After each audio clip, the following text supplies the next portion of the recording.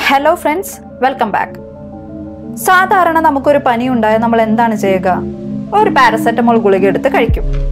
ഇനി പനി കുറഞ്ഞില്ലെങ്കിലോ നമ്മൾ വീണ്ടും ഒരു പാരസെറ്റമോൾ ഗുളിക എടുത്ത് കഴിക്കും.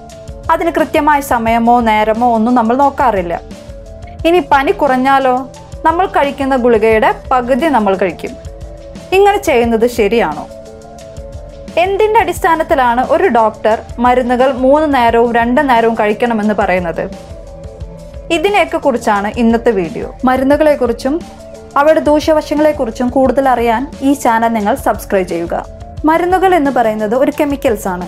ഇത് നമ്മുടെ ശരീരത്തിനുള്ളിൽ പ്രവേശിച്ച് രോഗാവസ്ഥ ഉണ്ടാക്കാൻ കാരണമായ രോഗാണുക്കൾക്കെതിരെ പ്രവർത്തിച്ച് നമ്മുടെ ശരീരത്തിനെ രോഗാവസ്ഥയിൽ നിന്ന് മാറ്റിയെടുക്കുന്ന കെമിക്കൽസ് ആണ് മരുന്നുകൾ എന്ന് പറയുന്നത്. മരുന്നുകളുടെ ശരിയായ ഫലം ലഭിക്കണമെങ്കിൽ അത് കൃത്യമായ രീതിയിൽ ഉപയോഗിക്കണം. കൃത്യമായ രീതിയിൽ, കൃത്യമായ അളവിൽ, കൃത്യമായ നേരത്ത് കഴിക്കാതെ മരുന്നുകൾ കഴിച്ചിട്ടും അസുഖങ്ങൾ മാറുന്നില്ല എന്ന് പറയുന്നതിൽ എന്ത് അർത്ഥമാണുള്ളത്? നമ്മളെല്ലാവരും ഡോക്ടറോട് ചോദിക്കാതെ കഴിക്കുന്ന സുപരിചിതമായ ഒരു മരുന്നാണ് പാരസെറ്റമോൾ. പക്ഷേ എങ്ങനെയാണ്, എപ്പോഴാണ് ഈ മരുന്ന് കഴിക്കേണ്ടതെന്ന് നമുക്ക് പലവർക്കും അറിയില്ല. മരുന്നുകൾ കഴിക്കേണ്ടത് കൃത്യമായ ഇടവേളകളിലാണ്. അതായത് ഒരു മരുന്ന് കഴിച്ചതിന് ശേഷം അതിൻ്റെ ആക്ഷൻ കുറയുന്നതിന് മുൻപായി അടുത്ത ഡോസ് മരുന്നും കൂടി നമ്മുടെ ശരീരത്തിൽ എത്തിയാൽ മാത്രമാണ് മരുന്നിൻ്റെ സാന്നിധ്യം അല്ലെങ്കിൽ മരുന്നിൻ്റെ അളവ് കൃത്യമായി നമുക്ക് മെയിൻറ്റെയിൻ ചെയ്യാൻ സാധിക്കുകയുള്ളൂ. പാരസെറ്റമോൾ നമുക്ക് പല ഡോസിലും ലഭ്യമാണ്. 250, 350, 500, 650 മില്ലിഗ്രാം വരെ. ഒരു മരുന്നിൻ്റെ ഡോസ് നിർണ്ണയിക്കുന്നത് അത് ഉപയോഗിക്കുന്ന ആളുടെ ശരീരഭാരവും അവരുടെ പ്രായവും അവരുടെ വയസ്സും അനുസരിച്ചാണ്. സാധാരണയായി 250, 350 മില്ലിഗ്രാം പാരസെറ്റമോൾ ഒക്കെ കൊടുക്കുന്നത് 1 വയസ്സിനും 4 വയസ്സിനും താഴെയുള്ളവർക്കാണ്. എന്നാൽ 500ഉം 650 മില്ലിഗ്രാം പാരസെറ്റമോൾ കൊടുക്കുന്നത് 15 വയസ്സിന് മുകളിലുള്ളവർക്കും അവരുടെ തൂക്കവും അനുസരിച്ചാണ്. ഉദാഹരണത്തിന് 18 വയസ്സിന് മുകളിൽ പ്രായവും 50 കിലോ തൂക്കവുമുള്ള ഒരു വ്യക്തിയിൽ കുറഞ്ഞത് 650 മില്ലിഗ്രാം പാരസെറ്റമോൾ എങ്കിലും ശരീരത്തിനുള്ളിൽ എത്തിയാൽ മാത്രമേ പനിക്ക് കാരണമായ പ്രോസ്റ്റാഗ്ലാൻഡിൽ പ്രവർത്തിച്ച് പനി ഇല്ലാതാക്കാൻ കഴിയുകയുള്ളൂ. ഇനി അങ്ങനെയുള്ള ഒരു വ്യക്തിയിൽ 250, 350 മില്ലിഗ്രാം പാരസെറ്റമോൾ ആണ് കഴിക്കുന്നതെങ്കിൽ ആ മരുന്നിനെ പനിക്ക് കാരണമായ പ്രോസ്റ്റാഗ്ലാൻഡിൽ എത്താൻ തികയാതെ വരും. അതായത് ഇൻസഫിഷ്യൻ്റ് ആയി വരും. ഒരു മരുന്ന് നമ്മൾ കഴിച്ചു കഴിഞ്ഞാൽ അത് നമ്മുടെ അന്നനാളത്തിൽ കൂടെ ആമാശയത്തിലെത്തി അവിടെ വെച്ച് ഡിസിൻറ്റഗ്രേഷനും, അതായത് ആ ടാബ്ലറ്റ് പൊടിയുകയും പൊടിഞ്ഞ് ആ ആമാശയത്തിലുള്ള ലായനിയിൽ ലയിച്ച് അവിടെ നിന്ന് ബ്ലഡിലേക്ക് ആഗിരണം ചെയ്യപ്പെട്ട് ആ ബ്ലഡിലൂടെയാണ് പനി ഉണ്ടാക്കുന്ന പ്രോസ്റ്റാഗ്ലാൻഡിൻ്റെ അടുത്തെത്തി അവിടെ ചെന്ന് പ്രവർത്തിക്കണം. അങ്ങനെയുള്ള ഒരു വ്യക്തിയിൽ 650 മില്ലിഗ്രാം പാരസെറ്റമോളിന് പകരം 650ൻ്റെ പകുതി കൊടുത്തു കഴിഞ്ഞാൽ എന്തായിരിക്കും അവസ്ഥ? അത് ശരീരത്തിനുള്ളിൽ പ്രവേശിച്ച് ബ്ലഡിലൂടെ ആഗിരണം ചെയ്യപ്പെട്ട് പനി ഉണ്ടാക്കുന്ന പ്രോസ്റ്റാഗ്ലാൻഡിൻ്റെ അടുത്ത് എത്താനുള്ള അളവ് തികയാതെ വരും. അപ്പോൾ നമുക്ക് പനി വിട്ടുമാറുകയില്ല. അതുകൊണ്ടാണ് പാരസെറ്റമോൾ കഴിച്ചിട്ടും നമുക്ക് പനി മാറുന്നില്ല എന്ന് പറയുന്നതിന് കാരണം. രണ്ടാമത്തെ പ്രധാനപ്പെട്ട കാര്യമാണ് എപ്പോഴാണ് പാരസെറ്റമോൾ എടുക്കേണ്ടത് എന്നുള്ളത്.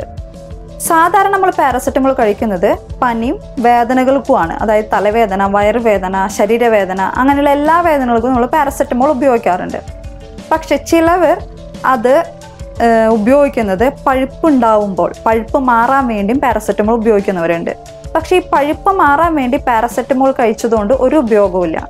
പാരസെറ്റമോൾ കഴിക്കുന്നത് പനിക്കും വേദനകൾക്കും വേണ്ടിയാണ്. മൂന്നാമത്തെ കാര്യം, എങ്ങനെയാണ് പാരസെറ്റമോൾ കഴിക്കേണ്ടത്? നമ്മളെല്ലാവർക്കും അറിയാവുന്ന പോലെ പനിയുടെ അളവനുസരിച്ച് 2 നേരമോ 3 നേരമോ ഒക്കെയാണ് ഈ മരുന്ന് സാധാരണ കഴിക്കാറ്. എന്നാൽ എന്തിൻ്റെ അടിസ്ഥാനത്തിലാണ് ഒരു മരുന്ന് 3 നേരം അല്ലെങ്കിൽ 2 നേരം കഴിക്കണമെന്ന് പറയുന്നത്? നമ്മൾ നേരത്തെ പറഞ്ഞതുപോലെ ഒരു മരുന്ന് കഴിച്ചാൽ അത് നമ്മുടെ ആമാശയത്തിൽ വെച്ച് പൊടിഞ്ഞ് ആമാശയത്തിലെ ലായനിയിൽ ലയിച്ച് ബ്ലഡിലേക്ക് ആഗിരണം ചെയ്യപ്പെടും. അങ്ങനെ ബ്ലഡിലൂടെ നമ്മുടെ പനി ഉണ്ടാകുന്ന സ്ഥലത്തെത്തി അതിനെതിരെ പ്രവർത്തിക്കാൻ തുടങ്ങും. അങ്ങനെ മാക്സിമം 1 മണിക്കൂറിനുള്ളിൽ അവ അവിടെ പ്രവർത്തനം ആരംഭിക്കും. 4 മണിക്കൂറിന് ശേഷം ഇവയുടെ അളവ് സാവകാശം നമ്മുടെ ബ്ലഡിൽ കുറഞ്ഞു വരാൻ തുടങ്ങും. ഒരു 12 മണിക്കൂർ കഴിയുമ്പോഴേക്കും അവ നമ്മുടെ ശരീരത്തിൽ നിന്ന് പൂർണ്ണമായും പുറന്തള്ളപ്പെടുകയും ചെയ്യും. അപ്പോൾ തന്നെ അടുത്ത ഡോസ് കൊടുത്താൽ മാത്രമാണ് ഈ പാരസെറ്റമോളിൻ്റെ ബാലൻസ് നമ്മുടെ ശരീരത്തിൽ നിലനിർത്താൻ നമുക്ക് പറ്റുകയുള്ളൂ. അതുകൊണ്ടാണ് 2 നേരം എന്ന് പറയുമ്പോൾ കറക്റ്റ് 12 മണിക്കൂർ ഇടവിട്ട് മരുന്ന് കഴിക്കണം. ഇനി 3 നേരമാണെങ്കിൽ 8 മണിക്കൂർ ഇടവിട്ടും 4 നേരമാണെങ്കിൽ 6 മണിക്കൂർ ഇടവിട്ടുമാണ് കഴിക്കേണ്ടത്. നമ്മൾ പലപ്പോഴും ചെയ്യുന്നത് 3 നേരം കഴിക്കേണ്ട മരുന്ന് 2 നേരം കഴിക്കുകയും അതുപോലെ തന്നെ സമയം തെറ്റി കഴിക്കുകയും ഒക്കെ ചെയ്യാറുണ്ട്. ഇങ്ങനെ ചെയ്തു കഴിഞ്ഞാൽ മരുന്ന് കഴിക്കുന്നത് കൊണ്ടുള്ള ഉപയോഗം എങ്ങനെയാണ് നമുക്ക് ലഭിക്കുക? ഇനി 1 നേരം കഴിക്കാൻ നമ്മൾ മറന്നു കഴിഞ്ഞാൽ അതിന് പകരം 2 ഗുളികകൾ എടുത്ത് കഴിക്കുന്നതും ഓവർഡോസിന് കാരണമാകും.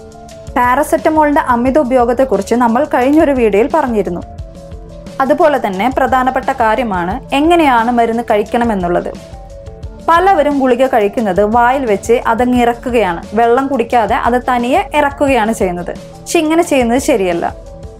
പലതരത്തിലുള്ള മരുന്നുകൾ നമുക്ക് ലഭ്യമാണ്. ഉദാഹരണത്തിന് ടാബ്ലറ്റ്, ക്യാപ്സ്യൂൾ, കുപ്പിമരുന്നുകൾ, വെള്ളത്തിൽ ലയിപ്പിച്ച് കഴിക്കേണ്ടവ എന്നിങ്ങനെ പോകുന്നു ആ ലിസ്റ്റ്.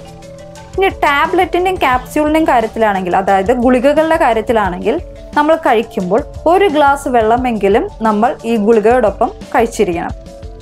എന്നാൽ മാത്രമാണ് നമ്മൾ കഴിക്കുന്ന മരുന്ന് നമ്മൾ മുൻപ് പറഞ്ഞ പോലെ പൊടിഞ്ഞ് ആമാശയത്തിലെ ലായനിയിൽ ലയിക്കുകയും പെട്ടെന്ന് തന്നെ ബ്ലഡിലേക്ക് ആഗിരണം ചെയ്യപ്പെടുകയും പെട്ടെന്ന് തന്നെ ആക്ഷൻ പ്രൊഡ്യൂസ് ചെയ്യുകയും ചെയ്യുകയുള്ളൂ. അതുകൊണ്ട് മരുന്ന് കഴിക്കുമ്പോൾ 1 ഗ്ലാസ് വെള്ളമെങ്കിലും കുടിക്കാൻ നമ്മൾ ശ്രദ്ധിക്കണം. ഒരു പാരസെറ്റമോൾ ഗുളിക കഴിക്കുമ്പോൾ ഇത്രയും കാര്യങ്ങൾ നമ്മൾ ശ്രദ്ധിക്കണം. എന്നാൽ മാത്രമാണ് നമുക്ക് ലഭിക്കേണ്ട ഫലം പൂർണ്ണമായി നമുക്ക് ലഭിക്കുകയുള്ളൂ. മരുന്നുകൾ വാങ്ങിച്ചാൽ മാത്രം പോരാ, അത് കൃത്യമായ രീതിയിൽ, കൃത്യമായ അളവിൽ, കൃത്യമായ നേരത്ത് കഴിച്ചാൽ മാത്രമേ അസുഖം ഭേദമാവുകയുള്ളൂ. അസുഖങ്ങളെക്കുറിച്ചും മരുന്നുകളെക്കുറിച്ചും നിങ്ങൾക്ക് കൂടുതൽ അറിയുവാൻ ഈ ചാനൽ സബ്സ്ക്രൈബ് ചെയ്യുക. നിങ്ങൾക്ക് ഈ വീഡിയോ ഇഷ്ടപ്പെട്ടെങ്കിൽ ഷെയർ ചെയ്യുക, ലൈക്ക് ചെയ്യുക. താങ്ക്